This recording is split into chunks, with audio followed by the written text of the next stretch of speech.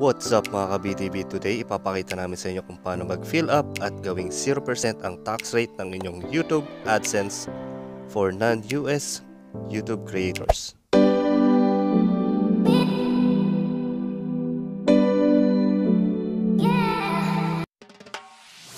First step mga ka-BTB, i-search natin sa Google ang Google AdSense.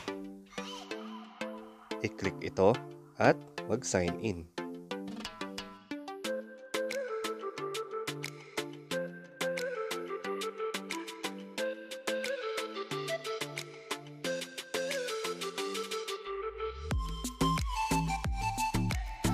At from home, i-click ang payments.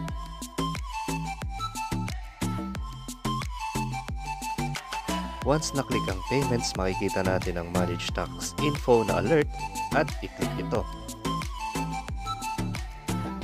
Mga ka-VTV, take note, kailangan natin mag-add ng tax info para hindi ma-hold ang ating payouts from Google.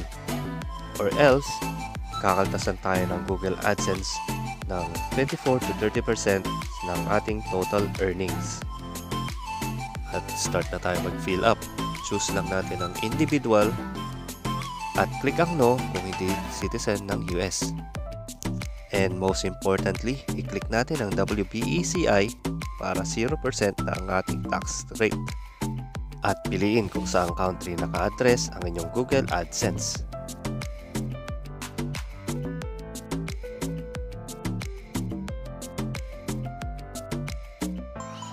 And from here, passport number ang ating nilagay instead of foreign TIN number.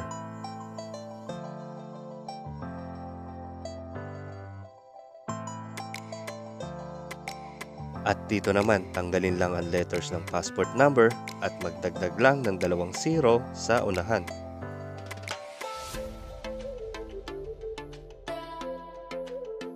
At sa address mga VTV, dapat same ito ng nasa Google AdSense account natin.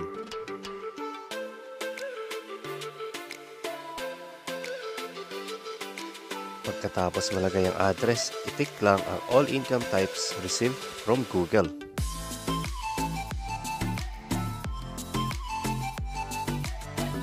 I-double check kung tama ang nalagay na address at i-click ang next.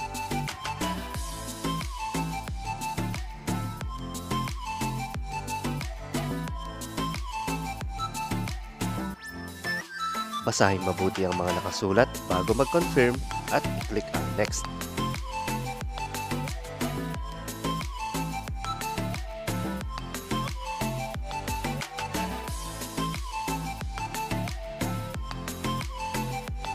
At dito, ilalagay lang natin ang ating full name.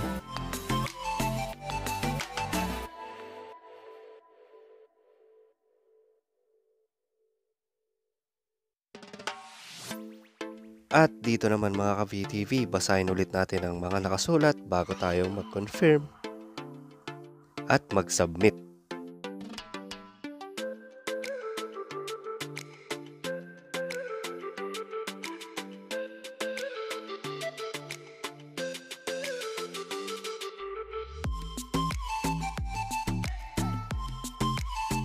And once we're done mga ka-VTV, click lang natin ang submit button at ito ang kalalabasan niya.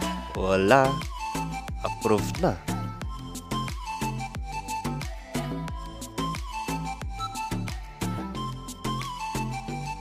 At yon mga ka-VTV, kung mapapansin nyo or kung mababasa nyo dito sa may bandang baba na 0% na ang ating tax rate.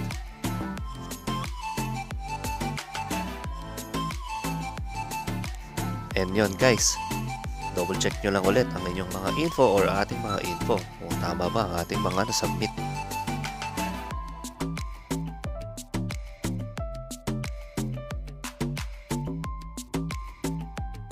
And yun guys, after checking, tama naman ang ating mga nalagay na informations. After ng ilang minuto, makaka-receive tayo ng email from them.